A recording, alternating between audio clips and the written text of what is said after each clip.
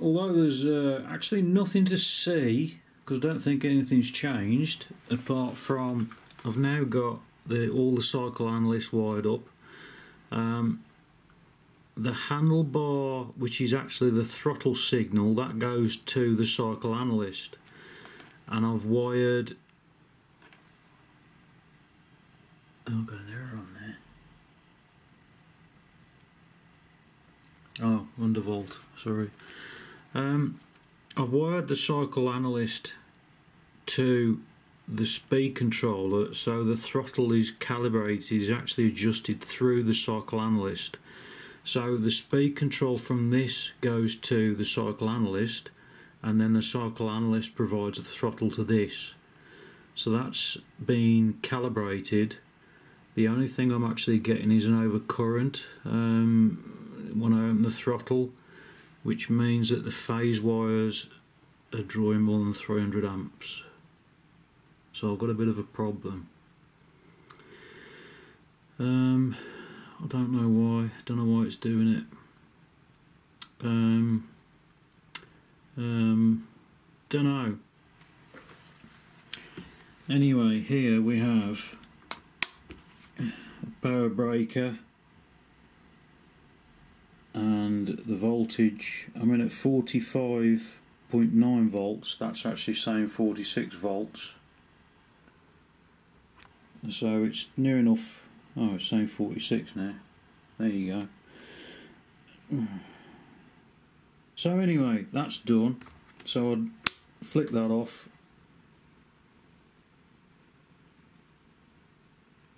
And all the voltage and everything else completely drains out of it. So I've done that. Now what I've got to do is, these are for the lights, which I don't know whether I'm going to do that at the moment. I don't know what I'm going to do with it, to be honest. I've got a lot of other things to do before I worry about the lights. The top speed at 48 or 46 volts, I think it was about 45 miles an hour. So that's good. So I've got all this monstrosity of wiring. This is actually resting on this thing at the minute, so as I can just spin the back wheel. I've got all this monstrosity of wiring to actually bloody sort out, but I think most of it's actually connected now. The only thing I've got to do is, on the handlebars, I've got speed settings, which I think I'm going to plug into the cycle analyst again. I don't know yet. I may have the Sabvoton actually control it. The e-brake I don't need. The brake I don't need. What I'm going to get done is I'm going to get the Sabvoton, I'm going to get the cycle analyst to control the e-brake and also the regen. So when I take my hand off the throttle, it'll sort of lock the back wheel.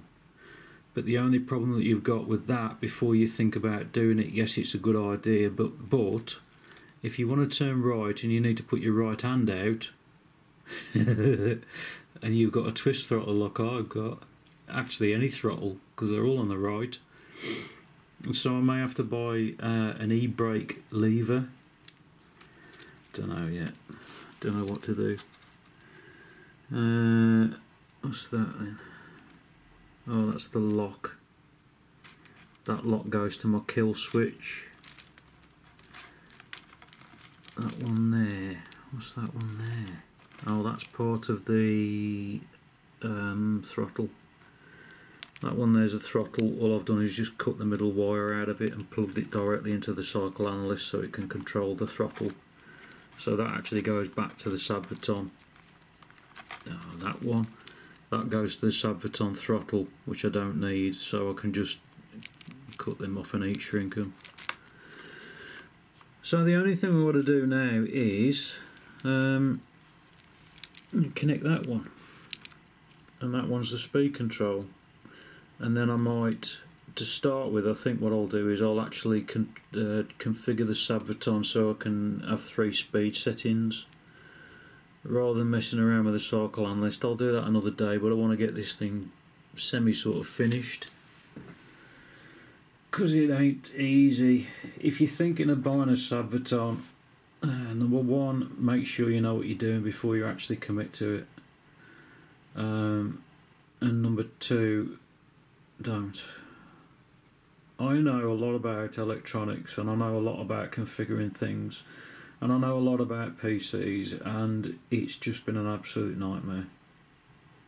It's not easy at all, but now it's done, especially with the cycle analyst actually connected up and working properly this time, because it wasn't in my other one.